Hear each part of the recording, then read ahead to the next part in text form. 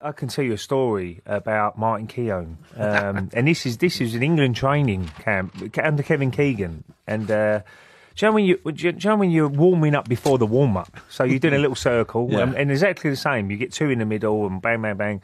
Anyway, someone's nutmeg Martin, and someone give it nuts. And then someone put a short ball into Tim Sherwood, and Martin Keown has two-footed him. He got stretchered off. This is before the warm-up started. Now, Kevin Keegan's like, what, Martin?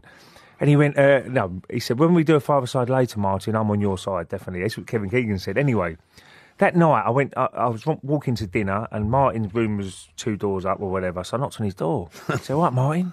He said, you right, Ray, we go to dinner? Yeah, come on then, let's go. I said, Martin, what happened with that tackle? You know, that's a bit out of order, isn't it? Why'd you do that for? He only nutmegged you. It's no big deal, is it? He went, nutmeg? No.